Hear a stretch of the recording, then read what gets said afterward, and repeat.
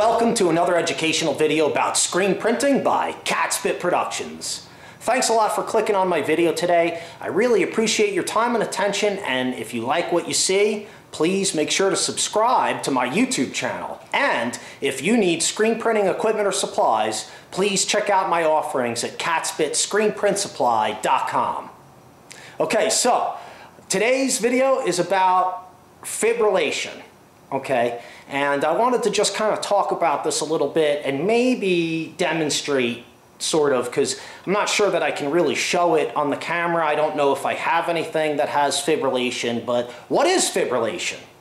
So sometimes you might notice, and I think this is probably, especially with plastisol inks, when people tend to overwork or overprint the ink on the shirt. You know, we can see the fibers of the shirt raising up off of the knit surface and, you know, moving into the ink to where when you're finished curing it and, you know, printing it and curing it and you look at it, you can actually see the fibers in the ink, you know, the printed ink. And this could be, I think it's probably, you know, more visible on, like, you know, darker shirts where the fabric is dark and you're printing a light colored garment.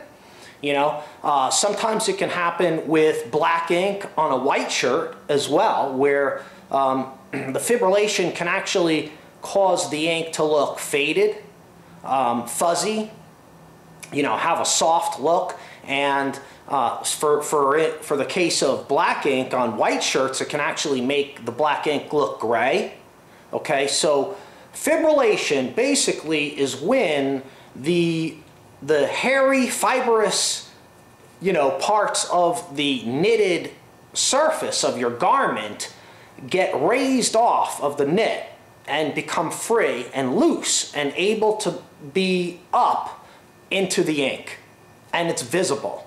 Okay, so one of the first things that I can tell you is that sometimes it's the garment. Like if you're printing on a very soft brushed knit that is actually, the shirt's knitted, and then afterwards the fabric is knitted, and then afterwards the fabric might be brushed to give it a soft feel, and that actually is raising some of the fibers off of the tight knitted surface. You know, so sometimes the shirt itself can be a problem with fibrillation, and you may even notice it on like test rags. Shirts that you've had in a box of test rags, you know, for a long time, been shuffling them around. You know, you go in there looking for a shirt that you can do a test print on, and all that action and motion, and, you know, there could be shirts in there a couple of years old, you know. So when you do test prints on rag t-shirts from a box, sometimes those shirts can show a lot of fibrillation in the test print simply because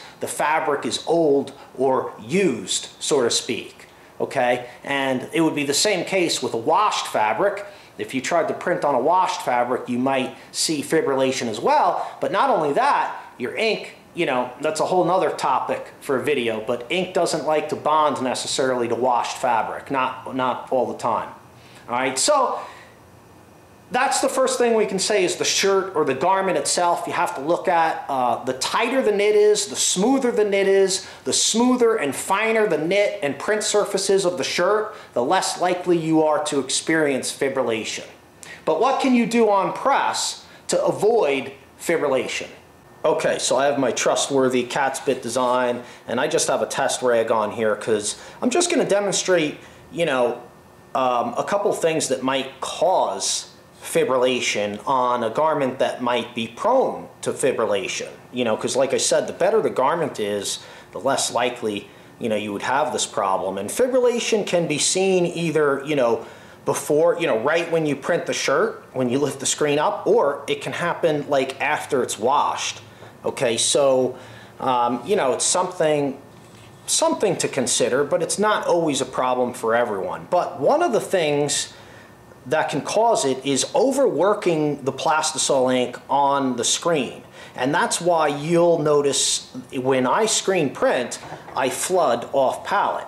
I always flood off palette. Okay, I don't even know if this screen is printing. I just threw some ink on here and there's some I got something in my ink there. It was probably on the screen. Okay, so that's why you notice that I flood off palette, because if you flood like this, right, say I flood like this, I don't know if you guys can see it in the camera, but because of the off contact and such, as I'm doing this, it's actually, there you go, it's actually, you know, pulling some ink through.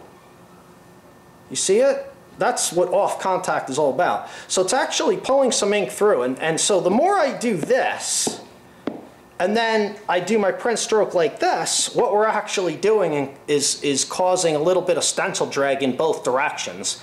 And, you know, that's moving the fibers on the shirt, or agitating them, so to speak. Okay, so that's something that you don't want to do necessarily. Some people do that. They'll flood on palette. But in my opinion, this can, you know, encourage fibrillation. So that's why instead of flooding on palette, just lift the screen slightly, hold it, flood with one hand, put it down, do your print stroke, and be done with it.